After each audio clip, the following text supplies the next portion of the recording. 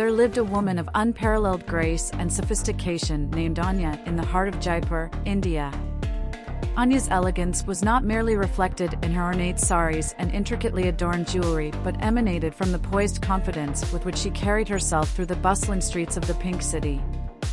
Her long, flowing hair, adorned with jasmine flowers, caught the sunlight as she navigated the vibrant markets, leaving a trail of admiring glances.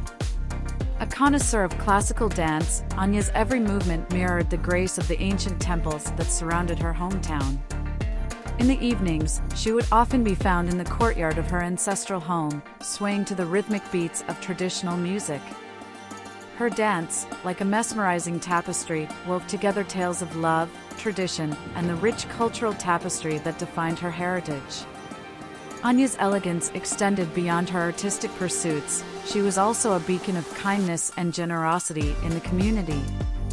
Whether hosting elaborate gatherings for festivals or quietly assisting those in need, her warm heart was as admired as her impeccable taste.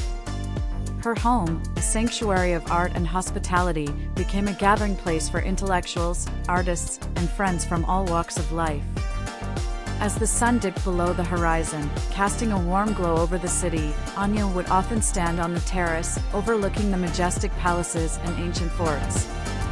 In those moments, her silhouette against the twilight sky epitomized the timeless beauty and grace of a woman deeply connected to her roots, standing tall in the tapestry of Jaipur's rich history.